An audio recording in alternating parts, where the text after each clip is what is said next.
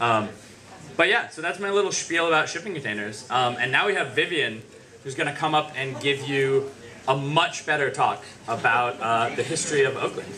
So Vivienne.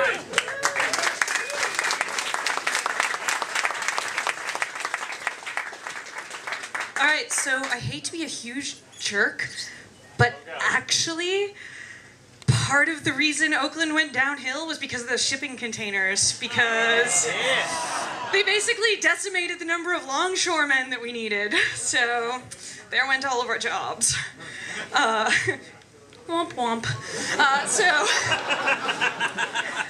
Tonight I will be telling you guys about a history of Oakland's reputation, why it is that people go, oh, Oakland? That's nice. So, ways people think of Oakland, there are many. Scary, dirty, poor people, drugs, gangs, Occupy, police brutality, sometimes hipsters. LA facing the Oakland booty. We've got something going for us. You will never find a more wretched hive of scum and villainy. We must be cautious. However, it wasn't always this way. For a long time, Oakland was a thriving metropolitan center and actually stood to eclipse San Francisco as sort of the hub of the North Bay, or of Northern California, rather. It was easily hub of the North Bay. So this is the Oakland Museum of California, if you're not familiar with it, is amazing. And this is one of their many pictures from the late 1930s, a bustling downtown cafe. We have, what else we have? 14th and Webster. Look at how pretty it was. We had streetcars. They were so nice. And then oil companies were like, oh no, get buses. Lovely postcard.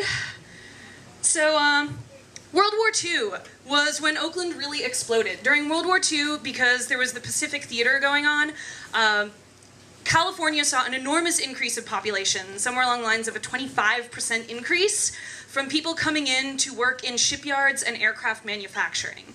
That was mostly LA and the Bay Area. Port of Richmond was big, and Port of Oakland was really the huge one. We all know Kaiser now, but in fact, where they originally were thriving was in ship manufacturing. They were one of the first companies to offer health care to their employees, which is where Kaiser Hospital started. They were really good to their employees. They ran a 24-hour ship manufacturing plant, and they could churn out boats at an absurd rate. And so there were tons of people coming into Oakland to work there. Our industrial jobs were up 166%, and in 4 years, our unemployment dropped to 2%, which is ridiculous, especially considering how many more people were moving in.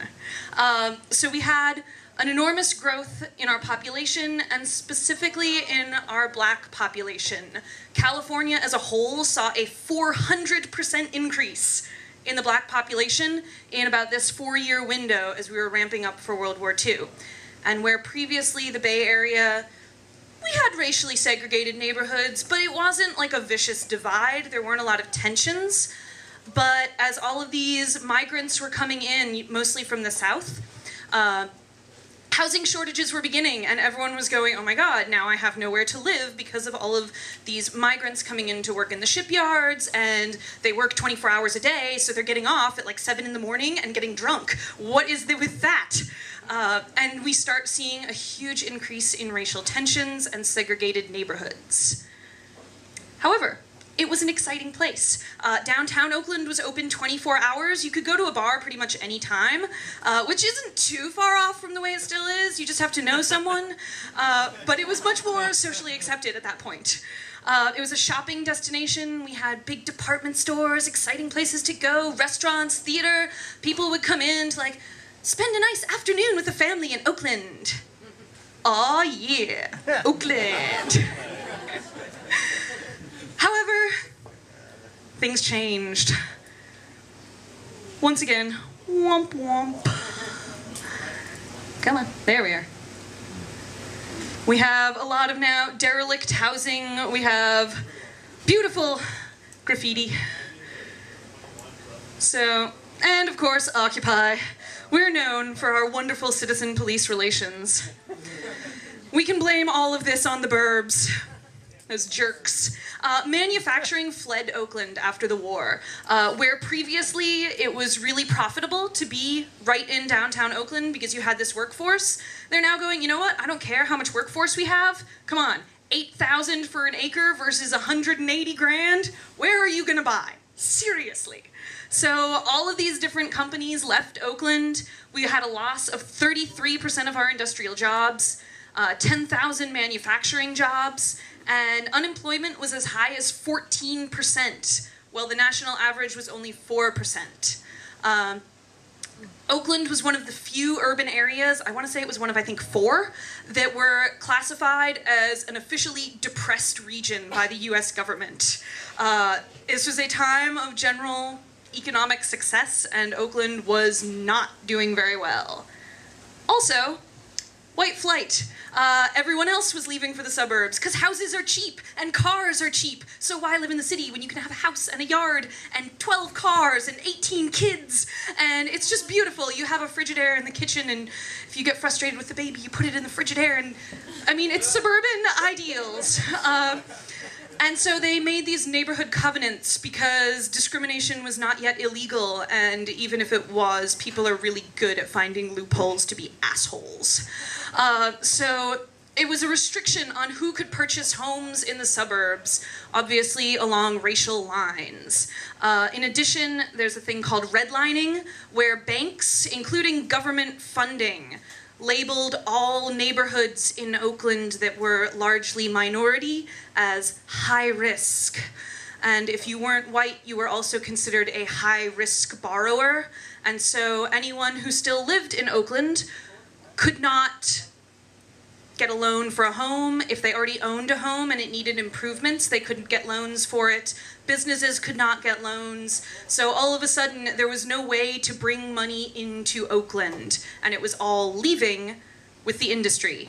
To give you a sense of these covenants, San Leandro in 1950 had 20 black people, and in 1960 it had 17.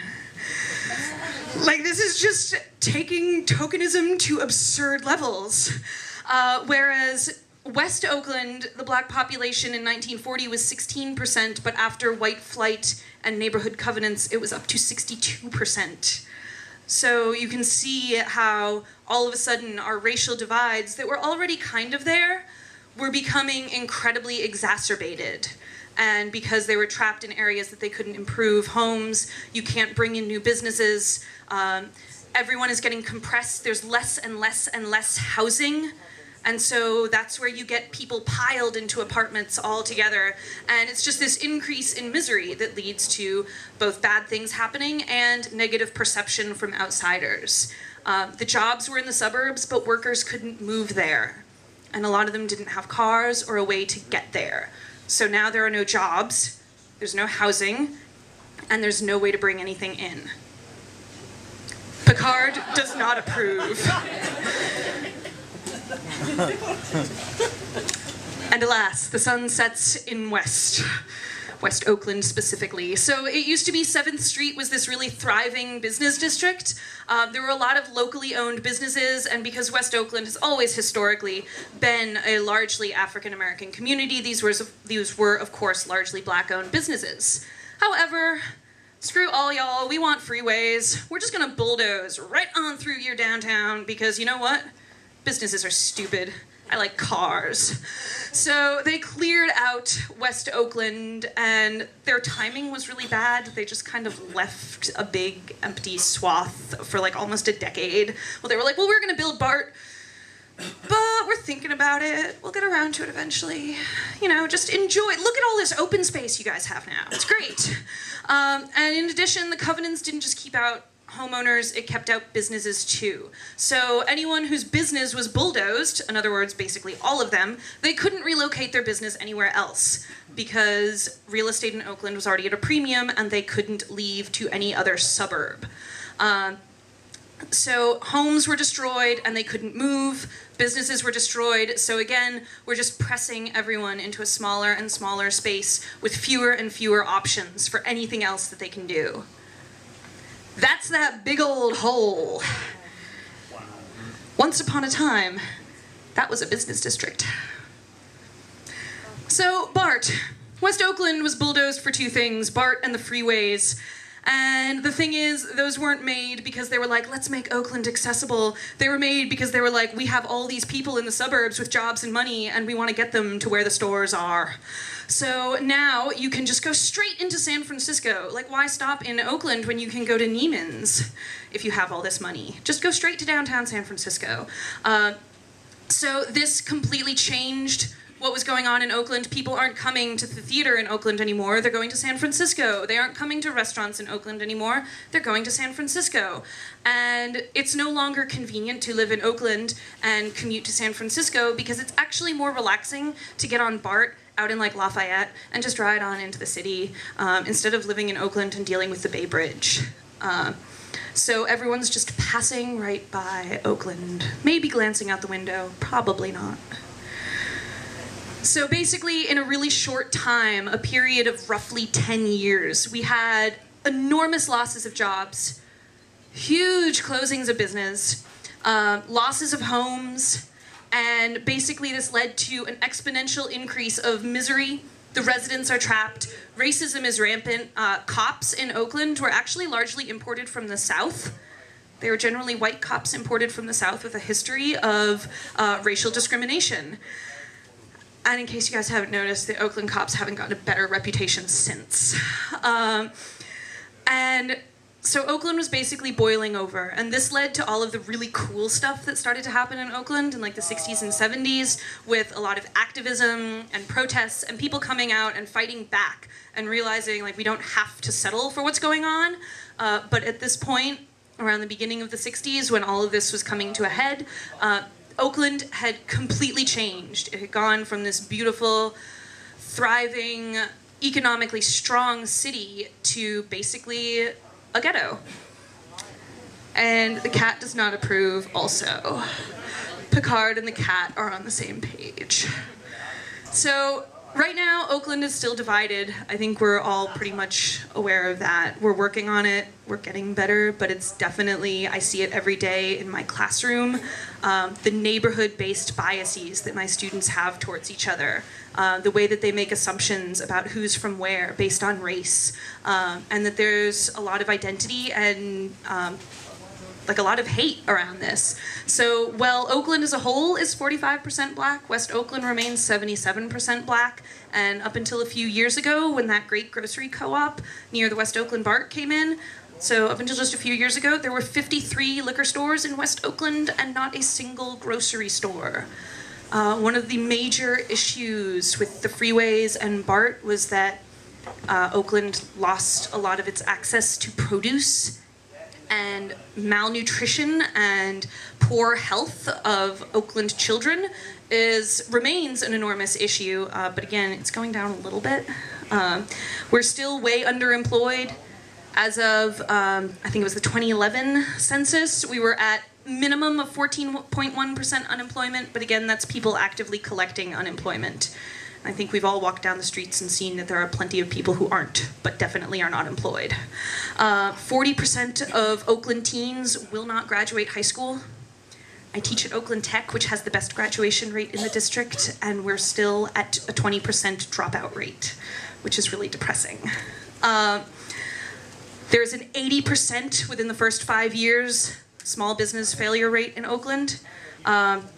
Again, our police are in trouble in that we have our fair amount of police brutality, of antipathy toward the police that they have to deal with, so that when we have the good police who are really working hard and doing their jobs, because there are plenty of them out there, they have to deal with this as well. And also, it's just a hard thing to be a cop in Oakland. And by June of this year, we were already up to over 50 homicides. I couldn't find the most recent statistic, but that's halfway through the year. And we're already at like 4 homicides a week, basically. That's messed up. Again, The cat is sad. We have made the cat sad. So obviously things we can do. Shop local. We have, what's amazing is how much of a recovery Oakland actively is making right now. We have great local businesses, especially on the food scene, like restaurants, hell yeah. There are so many great community organizations, especially within individual neighborhoods. You have community development corporations. There are tons of opportunities for working with teens, working with homeless. Like, there's so much that we can do to get involved. Again, there are so many activist groups that you can donate money to, because frankly, no one else is giving them money, so we have to, otherwise they'll never be able to do anything. Be an informed voter and vote in local elections. If no one does, things will just keep going. And pay attention to what's going on. It's really easy to be like, you know, maybe I'm just being like white liberal guilt when I look at these police things and I think, was that, yeah, that must have been racist. Yeah, no, give yourself the benefit of the doubt and think, you know, we need to make sure that what's going on in our community is okay. That, like, we're not just going, maybe I'm overanalyzing this and being too politically correct. No. Give it a shot. What did I just press? Okay, there we are. All right, and finally, don't lose sight about everything that's great about Oakland. We have so much awesome stuff going on. Like, look how pretty Lake Merritt is. It's so pretty. I mean, it also has a distinctive smell, but if you close your nose, it's beautiful. This was one of my favorite things at Occupy last year. Ohlone Land. Outside my school, one of the students put that up. Our teens in Oakland are fucking awesome. They are so aware of the world and what is going on. Like, they're amazing. They constantly blow me away, and they deserve so much better than what we're giving them. And this is up on Telegraph. I unfortunately, you know, iPhone through a chain link fence, not super great, but there's so much amazing street art in Oakland. Again, people here know what's up. So here are some readings that these things come from, my information, and of course a big thanks to my colleagues from the history department at Oakland Tech. Thank you guys. I will take any questions. So West Oakland is pretty old, like 1880s housing. What was the neighborhood and the racial population of West Oakland until World War II? Like? West Oakland was largely, there was definitely, that was sort of where most of the black population was to begin with, but it was also a lot of Irish immigrants who were actually in the police force and the fire department. For a long time, like during around 1900s up through the Depression, the Oakland politics were pretty much run by the rough equivalent of the Irish mob, and they were based out of West Oakland. So a lot of tensions came up as new people came in. Yes? The 1906 earthquake effect is going back a little farther. All right, so the question was, how did the 1906 earthquake affect West Oakland?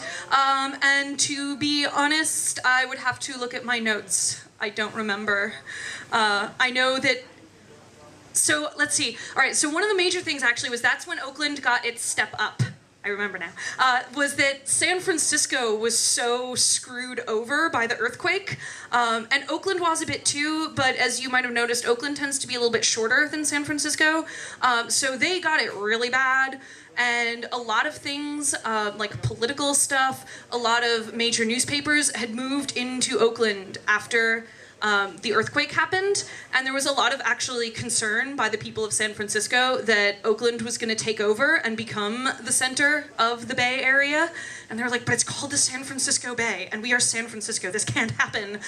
So they fought pretty hard to get things back into San Francisco after they recovered, but that was sort of what started Oakland thriving. Yes? I know that West Oakland is physically, you know, very important in regards to the shipping and its proximity to San Francisco, but it's physically a relatively small part of Oakland, which is kind of huge. And I'm wondering why you focus mostly on West Oakland, and also, since you were talking about white flight, is that where Piedmont came from? That's partially where Piedmont came from, yes. So West Oakland is the main reason that I focused on it is that it is the major, it was the huge influence with the shipping and the shipyards and all of the changes really most dramatically affected West Oakland. It also, in very similar ways, affected East Oakland. Not in that East Oakland wasn't bulldozed to make BART and the freeways, but East Oakland had the same problems, basically anywhere in the flatlands. West Oakland is just a really good sort of microcosm of what happened. But all of the flatlands, it was pretty much the same thing. Yes? I live in West Oakland, and I'm just curious what I can do to help lower the dropout rate, if anything. That's a really great question. I would suggest finding some organizations where you can like mentor teens. There are a lot of them. I know there are things like there's College Track. They're based down in Jack London Square, but they serve a number of teens. You can definitely like go to your local schools and find out. They're always looking for people for after-school programs. We have a ton of things at Tech that are basically volunteer-driven. There's a group called Oakland Kids First. And again, that's all over the city, but they run some fantastic, fantastic programs in the schools that really help. Like, they get kids doing things after school as opposed to just wandering the streets. They help develop leadership skills, help them take ownership of their schools and their peers, and also, of course, help with things like getting them to graduation and getting them on to college. Last question. All right, last question. I saw your hand first. Yes? So the New York Times said that Oakland was one of the top destinations in the world, I believe the top destination in the United States. So I guess it's a two-part question. A, do you believe them? And B, do you think it's had any influence on Oakland's tourism? So the question was about the New York Times apparently naming Oakland like a top destination in the United States. Number 5, okay. Not in the States, but just number 5 to go in the world. Maybe it's the States. It's interesting. So I haven't read that, and I'm torn, because on the one hand, I do actually think Oakland is a great place to come to, because there is so much fascinating history here. We have amazing museums. There's like this wonderful art scene. If you guys have ever been to Art Murmur, you basically can't move anymore because it's so great. And so there are, I think, a lot of good things, but on the other hand, I kind of worry about tourists coming here. Like, historically, tourists are pretty stupid, and I would worry about what they would do. I feel bad enough when I see them doing that thing where they're like, oh yeah, I'm gonna be totally smart and put my like backpack on my front so I can protect it, and then like craning around to take a picture with their backpack just like gaping open, and I'm like, I'm just gonna drop something in there to see if you notice. So I would worry about tourists, but I don't know. I would say the Bay Area definitely, because if you see only Oakland, you're missing out on a lot, but I think Oakland is worth coming to. All right, so thank you guys. Enjoy the rest of the night.